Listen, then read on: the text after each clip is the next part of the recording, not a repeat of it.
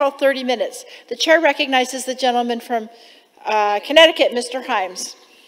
Thank you, Madam Chair. I yield to myself such time as I may consume. Gentleman's recognized. Madam Chair, I rise in support of the amended resolution, which demands provision to the Congressional Intelligence Committees of a whistleblower complaint which the acting DNI has withheld.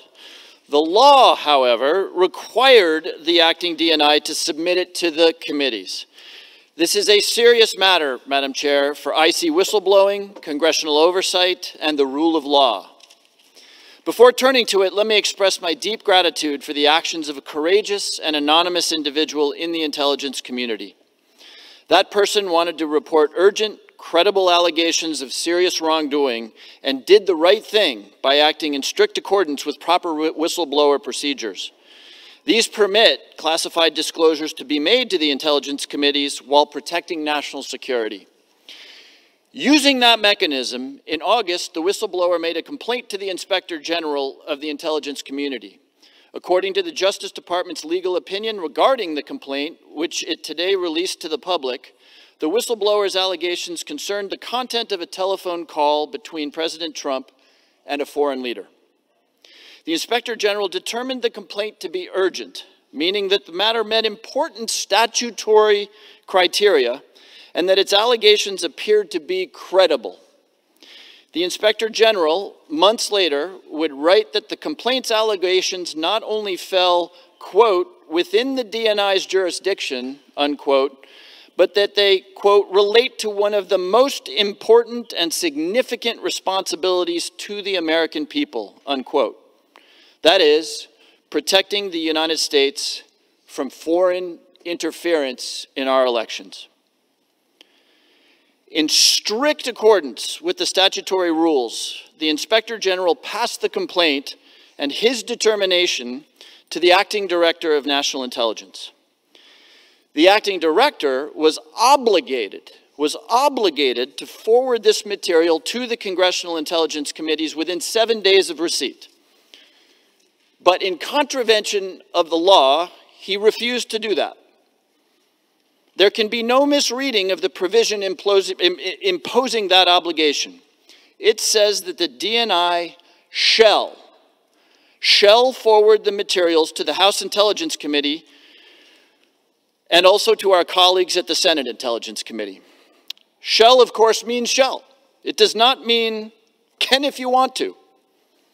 Despite this unambiguous, categorical directive, the Trump administration interfered with the time-tested process for IC whistleblowing. It would need to resist that process forcefully because, as public reports have suggested, the complaint potentially concerned the same craven abuse of power by President Trump, which the public learned about this morning. I won't recite all the details of this sordid episode, but suffice it to say that documents released today plainly show the President of the United States shaking down his Ukrainian counterpart for a, quote, favor. An investigation by Ukraine's authorities with close coordination by Rudy Giuliani and Attorney General Bill Barr into the son of former Vice President Joe Biden. The former Vice President himself being a candidate for the U.S. presidency. So the administration got the Justice Department's Office of Legal Counsel involved. It got the White House counsel involved. And without invoking national security or making a claim of executive privilege, it managed to get a staggeringly flawed legal opinion from the Department of Justice. The opinion's reasoning is specious on its face. According to the Department of Justice, the whistleblower statute did not apply to the complaint, and the complaint therefore did not have to be forwarded to the committees, because the complaint's allegations do not relate to an urgent concern, meaning the funding, administration, or operation of an intelligence activity under the DNI's authority and responsibility. In this regard, the DOJ observed that the alleged conduct was committed by the President, who is outside of and above the IC. I'll point out that that is irrelevant under the statute. All that is required is that the allegation, quote, relate to an intelligence activity within the DNI's purview. The DOJ also faulted the ICIG, the Inspector General, for not citing a statute or policy that gave the DNI operational responsibility to prevent foreign interference in our elections. Think about that for a second. Think about it.